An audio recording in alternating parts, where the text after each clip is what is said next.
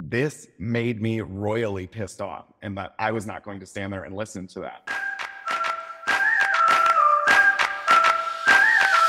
Welcome to Teaching While Queer, where we are providing queer folks working in education with a community to feel less alone and unload the burden of identity politics so you can work and live as your authentic self. I'm your host, Brian Stanton. My pronouns are he, they. I am a theater pedagogue and educator in New York City, and I am so pleased to have you here. Please enjoy Teaching While Queer. Through our conversation today, you will discover how inclusive curriculum and diverse voices in the classroom promote empathy and understanding, the transformative role of arts in personal identity and empathy building, and gain practical strategies on confronting anti-queer behavior and fostering inclusivity in classrooms. Hi, Landon. How are you doing today? It is just a wonderful, another Merry Gay Day here in Iowa. Oh, I love Merry Gay Days. Yeah. Can you share a little bit about yourself with those who are listening? Yeah, so my name is Dr. Landon Wood. I use the pronouns he, him, his. I am based out of Iowa, and I'm an educator with over 10 years of experience and a proud queer educator at that too. I love that. I love that you're coming to us from Iowa. Let's talk a little bit about your experience growing up. What was life like for you as a queer student? Yeah, so I grew up in a very small town. I think the population was about 83 in the town where I actually lived. But the town where I did all of my schooling and my formative years, it was about 4,000. So again, small rural town in northeast Iowa. And of course, what comes along with that is a lot of conservative views and a lot of religious beliefs. I grew up on a dairy farm, so I'm that farm boy through and through. It's always very surprising to people when I meet them as an adult. They're like, you, the limperous little boy, grew up on a dairy farm? And I'm like, yeah. And they're like, I just cannot imagine it. I was like, I did. I grew up on a dairy farm and I had to do everything that is involved with being on a dairy farm and doing all of that work. But for me, school was what was most important for me in school was just getting out there and excelling in the arts. And that's what I was really into in school. And as I was thinking about some of the questions that you had sent me, I think the arts really helped me to cope with being queer because I didn't come out when I was in high school. I didn't come out until I was in college. But I do think that the arts were a way for me to be creative and a way for me to act out these different identities and personalities because my true identity had to be hidden, for lack of a better terms, just because of the surrounding area and the community where I live. So I definitely feel that the arts were very formative in helping me explore more of my queer identity, identify as a gay man, cisgender gay man. And it was just amazing to be able to explore the arts and explore all these different identities and just live your life as these characters out loud, because in my real life, I had to stifle it and put away who I was just in order to conform and fit in with my surrounding community and the kind of majority and consensus at large. That is one of the reasons that I love theater so much. One, it's called play for a reason. You get to play and you get to put on this character for a little bit and then you get to take it off and try something new next week. And that's one of the things I love about it. I really think that there should be some sort of actual study done about how theater generates empathy in people because Absolutely. of the fact that you are taking on these roles and you basically get to, for a very short period of time, live someone else's circumstances. Yeah. And you have to dig deep into those emotions and all of their reasoning behind the actions that they're doing. And I really think that it helps every individual to, like you said, tap into that empathy, into that empathetic portion of all that we all have. Some of us have more of it than others as human beings, but I definitely think that the arts really contribute to that. And I think that's why you see a lot of queer people gravitate towards the arts. Absolutely. I agree with that 100%. How do you think those experiences have influenced or informed your work in education now? Yeah, so I think the biggest thing that it has showed me now is that I can truly authentically be myself in the classroom. I don't have to play a part. And by truly authentically being myself in the classroom, I'm allowing others to see the possibility for themselves, right? Others who may identify under the queer umbrella as well within the LGBTQ plus spectrum. And I think that's super important. Something else that I didn't have growing up was representation, like in school curriculum, right? So that's something that I've striven really hard to put into all the work that I do. I teach Spanish and English language learners. And most recently, when I was a Spanish teacher, I'm between roles right now, switching back to English language learners. But when I was a Spanish educator, I would make sure that I incorporated diverse voices, not just from the LGBTQ plus community, but Afro-Latinos and all these different identities, because it's super important to have representation. And then while I was working on my doctorate, I stepped away from the classroom just because that dissertation life got so crazy. It was everything that I was doing. And I was like, I cannot be teaching Spanish, grading papers, fielding emails, and writing my dissertation and still have a regular work-life balance. So I stepped away from the classroom and I started working at a textbook company. And while I was working at this particular textbook company, one of my main goals was to make sure that diversity, equity, and inclusion and accessibility and belonging was prevalent throughout the product that we were creating. And when I was doing my research, a lot of my research centered on queer theory and critical theory, and I merged it together to call it queertical theory. Yeah, and my dissertation chair was like, you have to run with that because that can be a thing. I haven't done it yet, but it's on the back burner of something to do. But that was all about centering diverse voices in your classroom and looking at curriculum and saying, okay, there's something wrong with this curriculum. It's very whitewashed. It's very heteronormative. How can we propel this curriculum forward and put these diverse voices and these diverse lived experiences in this curriculum to help all students feel valued, centered, like they belong, as opposed to the traditional textbook that we see mainly focuses on heteronormativity and white heteronormativity at that, and systems of oppression. And a lot of times they gloss over those systems of oppression because they don't want to talk about that. So that's something that I've been really striving to do as well within all my work, is just normalize the queer community and let individuals know that, hey, if you have a gay teacher, it's fine. If you have a gay colleague, it's fine. If you have friends who are gay, it's fine. And the way that I tackled that in my Spanish classroom is I would talk about weekend chat with my students, and I would talk about things we would do on the weekends. And I would talk about things, my fiance, that he and I would be doing. And they became more obsessed with him than they were with me, my students. They were like, what's he doing? You haven't given us an update on him in a while. What's up with him? And I'm like, okay, I'm your teacher. You see me every day. We want to know more about him. But it became this normalized thing for them. And it was okay to have a gay teacher. Some of the students really celebrated it. Like when I had an open house, and I don't hide it at all. I had students come in and they were like, oh my gosh, you're going to be my first gay teacher. I'm so excited. And some people may be offended by that, but for me, that's just the enthusiasm is very heartwarming. And it's just exciting to see students excited about the breaking heteronormativity and the fact that queer teachers exist and are out there. Absolutely. I love what you were talking about, because your dissertation and my MFA, because I work in the arts, I went the MFA route. I did not have to write a dissertation, but I did a lot of writing because I love research and my focus was on pedagogy. So doing a performance or building a set for something and calling it my master's final was not a thing that I was going to do.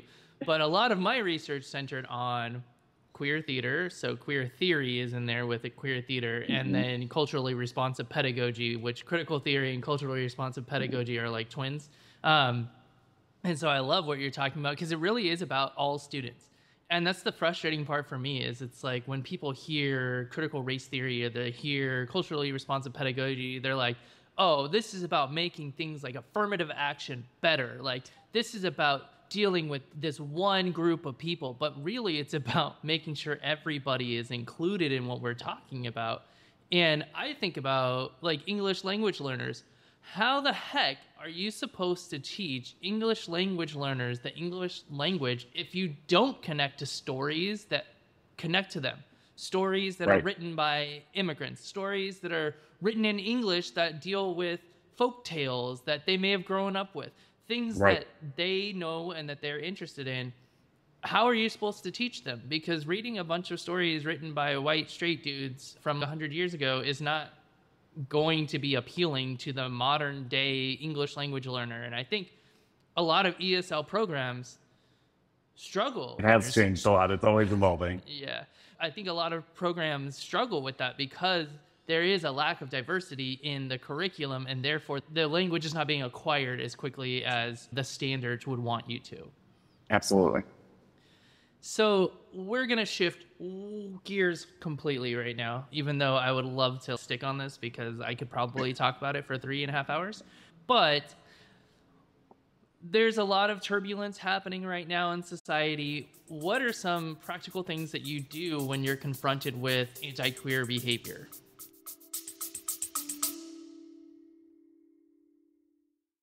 Hi, I'm Lisette Jacobson, host of the Black, Brown, and Bilingue podcast, a part of the Education Podcast Network, just like the show you're listening to now. Shows on the network are individually owned and opinions expressed may not reflect others. Find other interesting education podcasts at edupodcastnetwork.com.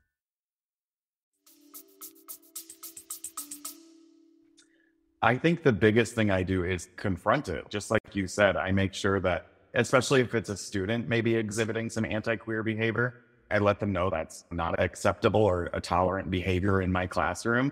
And that in this classroom, that sticker on my door that says safe place means it is a safe place for all. And it means that this classroom within these four walls, and it should be within these building and within the entire town and vicinity that we live in the world, but that language is not appropriate. And you cannot be bringing that kind of hate into my classroom. And I have had instances with that, with educators, with students. And when it's a student, I'm a bit more willing to forgive because they are young, they are learning. That's why we're there. We're the educators to help them. But when it is coming from a colleague or a parent or a guardian, that's where I have a hard time letting it go and forgiving, especially even if they try to make the error, the egregious error right at the end of the day. I have a really hard time letting it go because you are an adult, you know better. So one of the examples I can think of at my most recent job was we had a professional development day where the Gay Student Alliance came to the professional development and they were actually tasked with presenting the entire PD for us. And it was probably hands down the best professional development I've ever had in my 10 years of teaching because it was so meaningful. Those students worked really hard to make sure that we knew what they wanted us to know. They told us what we were doing well. They told us how we could improve. And they just basically told us that they wanted to be valued and seen and heard, especially the trans and non-binary students that we had. And it was phenomenal. But unfortunately, there was that one dissenting voice, and I was working in a Spanish department at the time. This one dissenting voice stood up and said, I love you students and all, but non-binary people will never belong in a Spanish classroom because the language is so binary. And at that moment, I saw red, but I knew I had to remain professional because those students were on the stage and I was in the room of all my colleagues. So what I did in that moment to combat the anti-queer rhetoric was I stood up and we were in the auditorium, so the seats like flip and it made a really loud thwack noise when it stood up. Of course it did. And I marched out of that auditorium. And that was my way of combating that, letting the administrators who were in the room, the other educators who were in the room, the students in the room know that this made me royally pissed off and that I was not going to stand there and listen to that. So I walked out and I sat in the lobby for a while and a few individuals came and checked on me. Not a single administrator came and checked on me. A few other colleagues and friends came and checked on me. And then I told them, I said, let me know when this is just about done because I want to come back in. Because this was during the question and answer panel. And first of all, to that colleague, I was like, where is the question in that? That's not a question. Saying that queer people don't belong in a Spanish classroom, that's not a question. You're just being a bigot. You're spreading hateful rhetoric.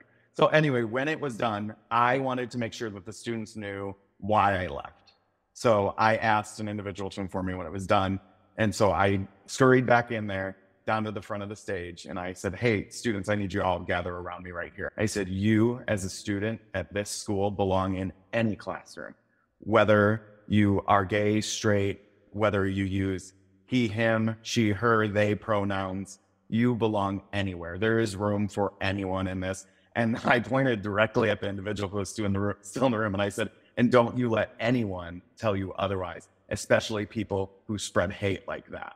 After that, I was just new to the district, so I still saw this outpouring of love from the LGBTQ plus community of students. And they would, even if I didn't have them as a student, they would stop by my classroom. I had always taught gender neutral language in Spanish, but after that, I vamped it up so much more just to further stick it to this individual. This same individual, I had to go to HR about them several times. We were within the same department, and her classroom was actually right next door to mine. And at one point in time, I had the pride flag hanging up in my classroom by the American flag. And she came into my classroom and proceeded to tell me that the pride flag is cultural appropriation because it's originally the flag of the Incan Empire. And I said, oh, really? I didn't know that. And she said, yeah, but that flag has more colors. So I said, you're telling me it's different. But she cornered me in my own classroom to tell me that my pride flag is cultural appropriation and it doesn't belong in the classroom, which again doesn't make any sense because even if it was, I'm a Spanish teacher. So I'm allowed to, even if it was the Incan Empire's flag, I'm allowed to have that in my classroom because it goes with content that I see that I teach. Yeah, but that's in your classroom. Also, but she just made these undercutting comments like, hey, yeah, and then that man made that flag and decided that it represented your community. And I was just like, you really have the nerve, the gall, the audacity, the gumption, right? To come into my classroom and treat me like that. I made sure that I was loud and proud about who I was ever since that. And I made sure that I reported her to HR several times. And years following, she's gotten several more complaints and somehow she still works there. And that's just disheartening as well. And I contribute that to these turbulent times that we're living in. It's just really sad to see that I am standing up for the right thing and advocating for all students, but this bigot is being protected. And I had to leave the district by my own choice because it was either stay and work with that individual another year or leave the district. So I chose to leave the district. And it's such a loss to districts and schools and communities when educators feel forced out because we're protecting the people who are bigots and spreading hate just because they've been there the longest and they have tenure.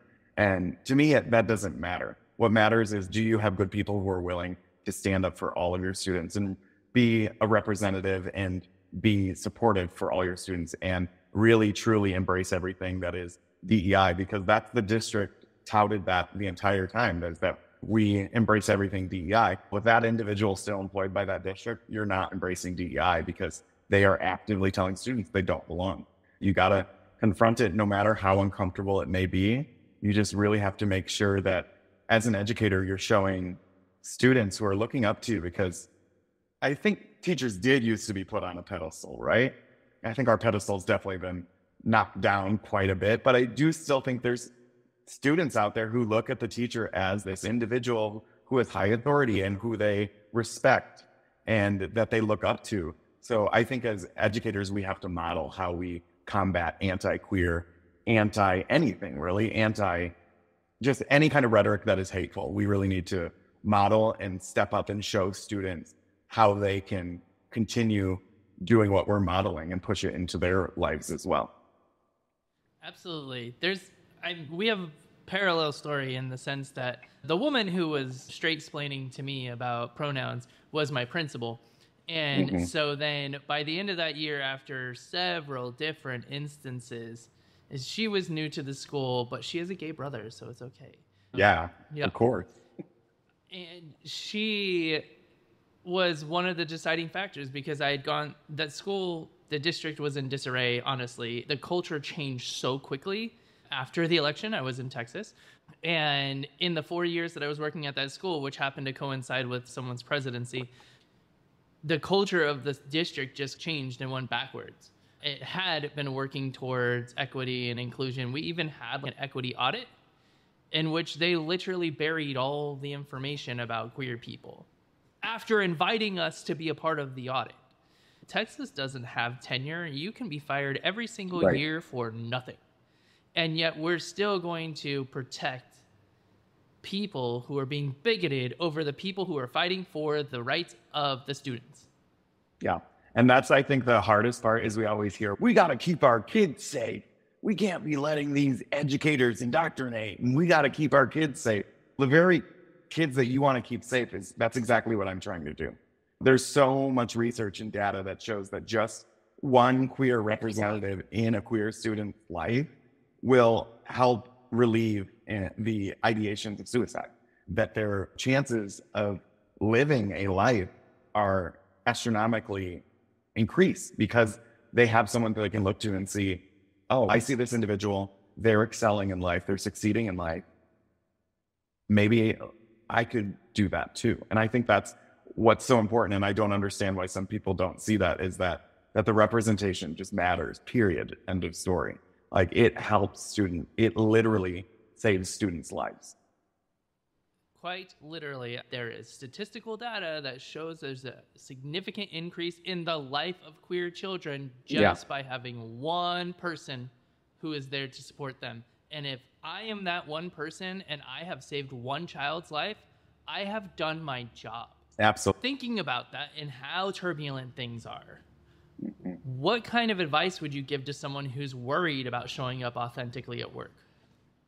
I would say you just have to trudge through it. Even if you have those feelings of fear and worry, you got to push through. Because going through my education program, especially being a child of the 80s, so being that millennial, going through the education program in the early 2000s, I think that we were really told your queer identity is very taboo. You should not talk about it. Your personal life should never be talked about with your students, yada, yada, yada, et cetera. The list goes on about how my very being was wrong for this profession, yet somehow I still stayed in the profession. So I think that you just have to put all of those worries aside and just be your true, authentic self, because students will start to notice if you're putting on what I call teacher drag, right? You drag yourself up, because we're all born naked and the rest is drag, right? So we're putting on our teacher drag, trying to fit into this mold of a heteronormative educator, because that's what the oppressive system and the patriarchy set up, right? But if you just take off that teacher drag and live your authentic self, you will be able to connect with students so much more. Students will be able to learn from you, not only the LGBTQ plus students, but any student, especially students who don't identify as queer or under the queer umbrella. They'll be able to learn from an identity that is outside of their own, because that's not an experience. My lived experience is different from your lived experience and different from my students' lived experiences. Sharing all of our lived experiences is another way that we're learning and building relationships and becoming more of a global society and more of a society that connects with each other. I think that it's just so important to continue to embrace who you are wholly, authentically, and just bring that to everything that you do in the classroom, and center various identities and voices in the classroom so that everyone has that opportunity to feel valued, seen, heard, and just above all else, like, respected in the classroom. And I think that's super crucial to get any student on board. If I'm going into any work environment and I don't feel like I'm valued or seen or heard or respected, I'm not going to stay there. I'm not going to motivate myself. So I think when we're not doing that, we're doing a disservice to all of our students, because we're not allowing them to be truly authentically themselves. Yeah, you got me thinking about something that's probably going to be controversial if it gets turned into a soundbite, but here we are. It's funny, I think rather ironic, that critical race theory is truly akin to the idea of the words "all lives matter." Yeah. Because it really is about making sure every single person in the room is included. And yet those same people who are shouting "all lives matter" are also shouting critical race theory. Critical race theory is divisive and it's ruining our children, and they're teaching it they're not teaching it in schools. It's Most of those people can't even define critical race theory. No. They have no idea.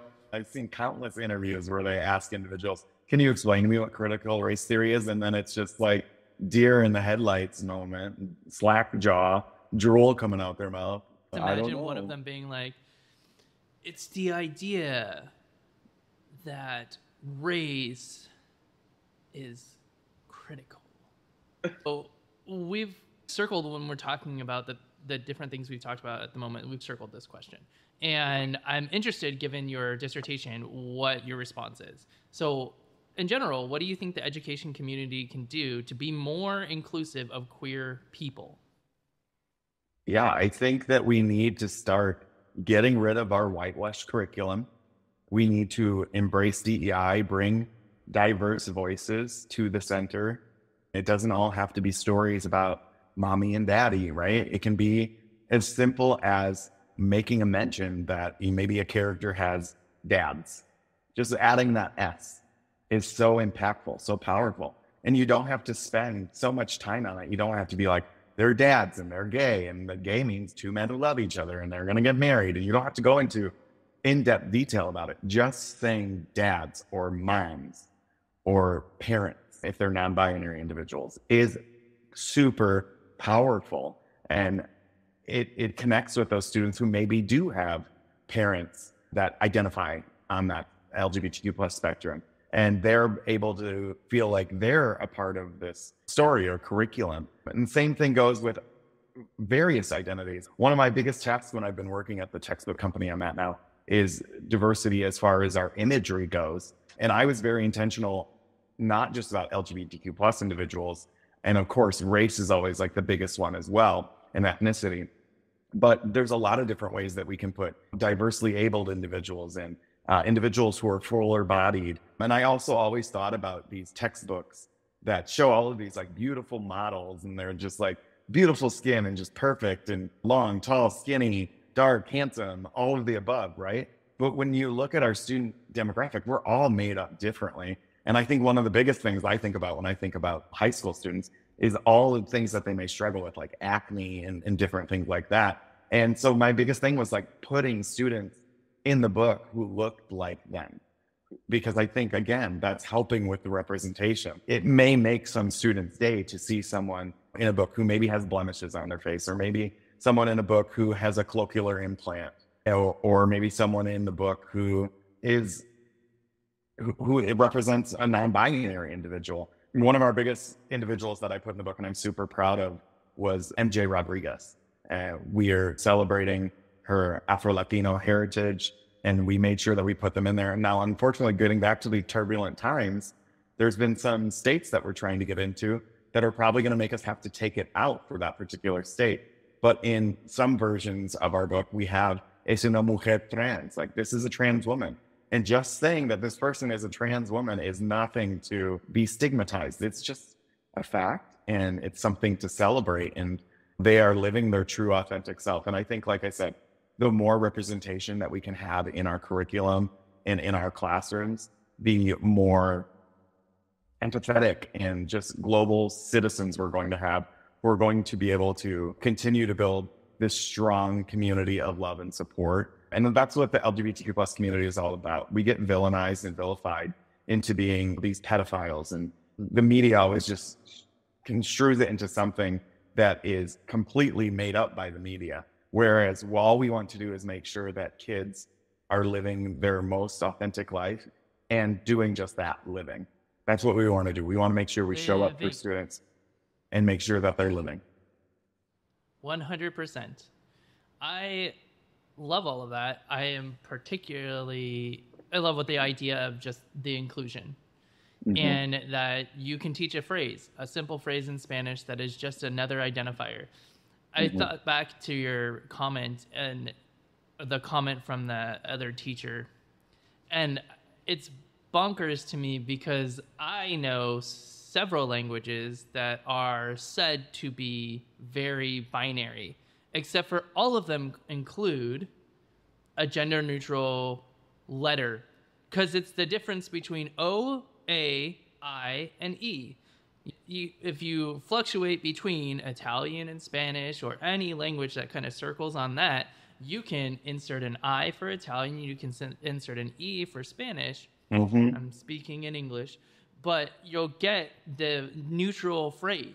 So the fact that someone would be like, there's a binary here and you can't participate, like it's there. It's in absolutely. The language already. And these individuals in this linguistic world always go back to the Royal Academy of Spanish, located in Spain, who dictates the language. And I'm sure Italy has their own version of it as well. And they just go to the fact that they dictate it, and binary is not allowed. Or binary is all that's allowed, right? We can't have anything that's breaking outside of the binary. But they fail to remember that this academy was established by people. People dictate language.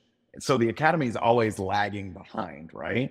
So people are using this more in social movements, these gender neutral E's and I's and whatnot. And the academy just hasn't caught up yet. So they need to catch up and count this as being accepted within the language, because the people dictate it. The people decide what language is going to be used. So I believe in the near future, there will be a day when the Real Academia Española does accept it, but they're still dragging their feet on it, which again is unfortunate and has to do, even outside of the US, there's still systems set in place that are limiting LGBTQ plus individuals and other marginalized identities from having their true representation be at the forefront of everything. And you know what I think is real fun that a lot of people don't realize is that English does not have a governing body, right, explaining exactly what English is and dictating the rules of the language.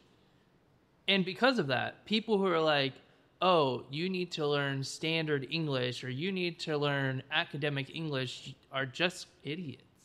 Yeah. They have no idea what they're talking about, because there isn't an official thing that says that these are what these things are. It's just the opinion of someone who's reading something. Is limiting for your students who are learning the language. It's limiting for students who aren't even learning English as a second language, who are just trying to get through work. And their vernacular is not being accepted because it's not quote unquote standard English, except for standard English doesn't exist. Let's wrap this up. We've got a question from one of our listeners, and this one comes from Kevin, and Kevin asks, why did you choose to work in education? I always go, I don't think I chose to work in education, it chose me.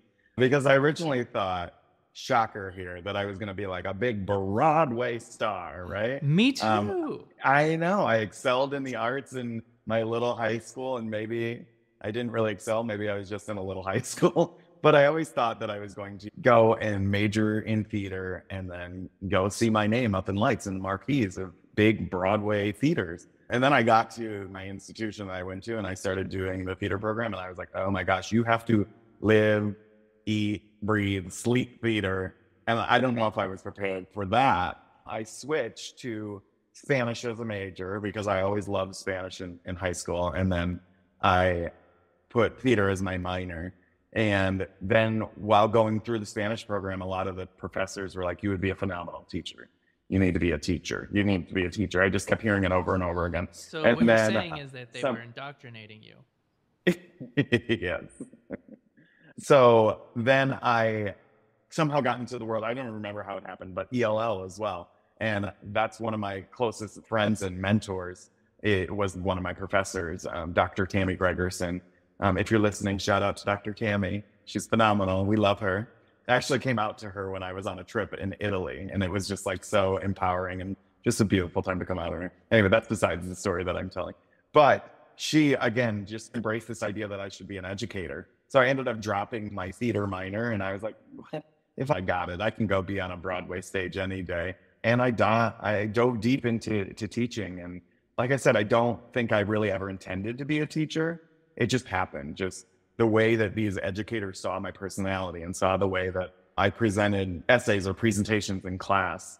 And a lot of the classes that I took entailed teaching. They put us in charge of teaching various sections, and they're like, you need to get on over to the education department. So I don't think it was motivated by myself. It was motivated by others, but I always end up gravitating back to it. So I do think it's just my calling in life. I've worked in higher education doing student services, which is education in a certain sense, just a little bit different.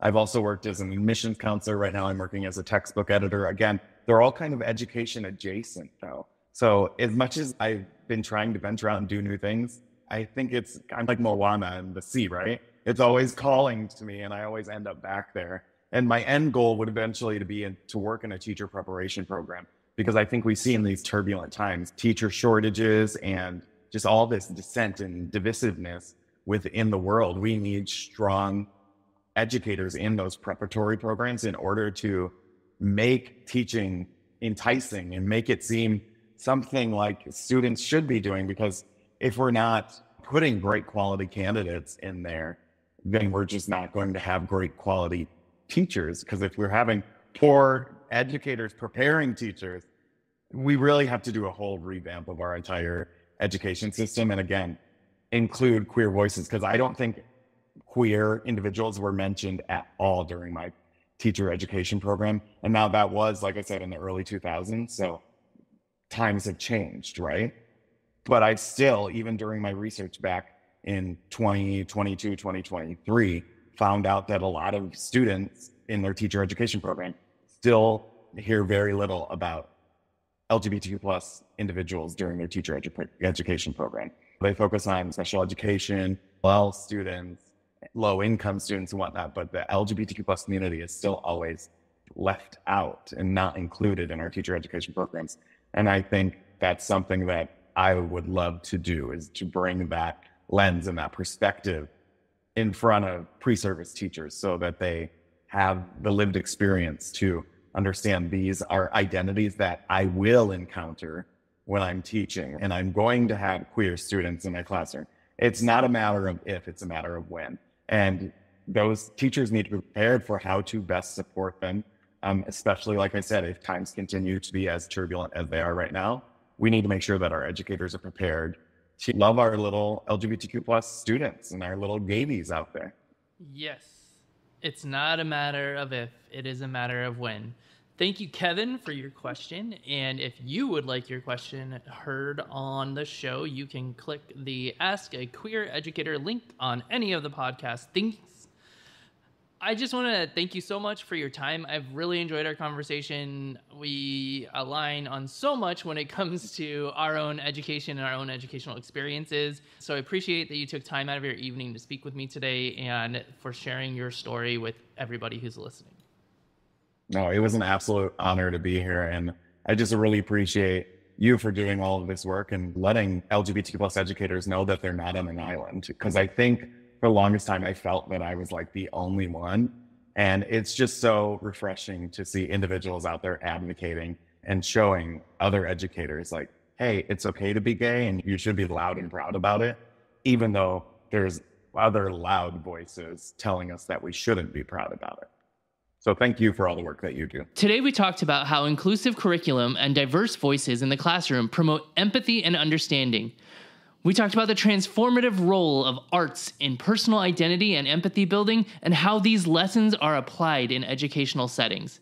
And we gained practical strategies for confronting anti-queer behavior and fostering inclusivity in the classroom. Thank you for joining us on this episode of Teaching While Queer. Connect with fellow queer educators and your favorite guests on our online community at www.teachingwhilequeer.org. New community members receive a free resource focused on creating an inclusive classroom environment. Have a great day.